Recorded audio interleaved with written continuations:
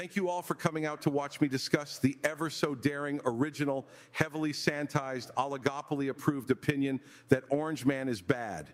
Orange Man is very, very bad. I'm here to falsely claim that my campaign is about telling the truth and virtue signal about how I am the only one supposedly doing it, but it is really about grifting for a book deal or a job at CNN or MSNBC. It requires a lot of money to feed my fat ass after all. Bring me Solo and the Wookiee. Orange Man is mad that he lost the dead people vote. So I am here to toe the establishment line about how questioning the shenanigans in 2020 is high treason, apparently, because that is what my deep state puppet masters want me to say.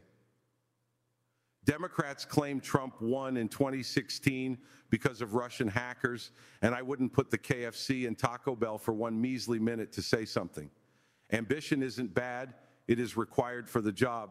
But obedience to devil-worshipping child molesters all blackmailing each other is far more important.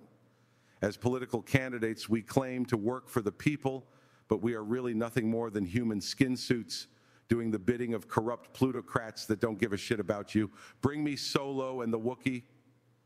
The deep state hates Trump not because he is a perfect saint, but because they can't control him.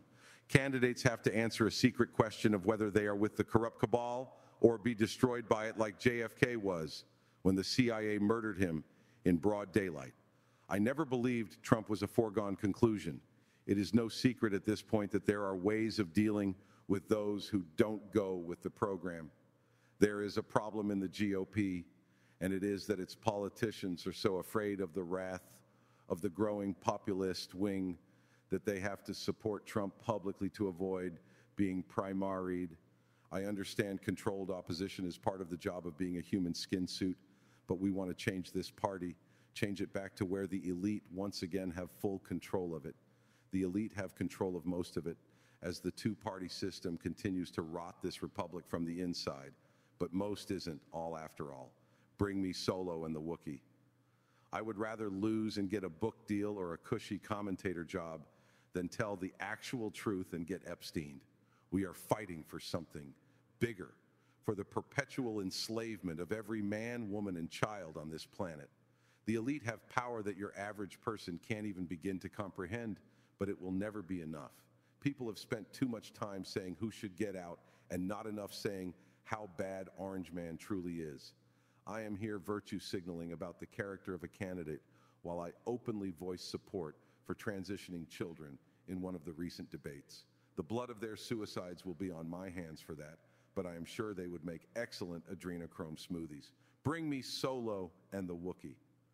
We supposedly don't know what will come across a president's desk, but we do because nearly every conspiracy theory is actually a spoiler alert in disguise. They didn't ask about the Twin Towers in New Hampshire in 2000, but Larry Silverstein took out an insurance policy on those towers before they went kablooey. I am going to make a jab at how Donald Trump would hide out in a bunker in that case, though it wouldn't be as weird as W just sitting there in front of school children like nothing happened. A president has to at least pretend to be surprised for the lie to work. We need to defeat Biden, supposedly, even though I will probably support if Republican Hillary doesn't get the nomination. I am here to announce that I am getting my fat ass out while the getting is good.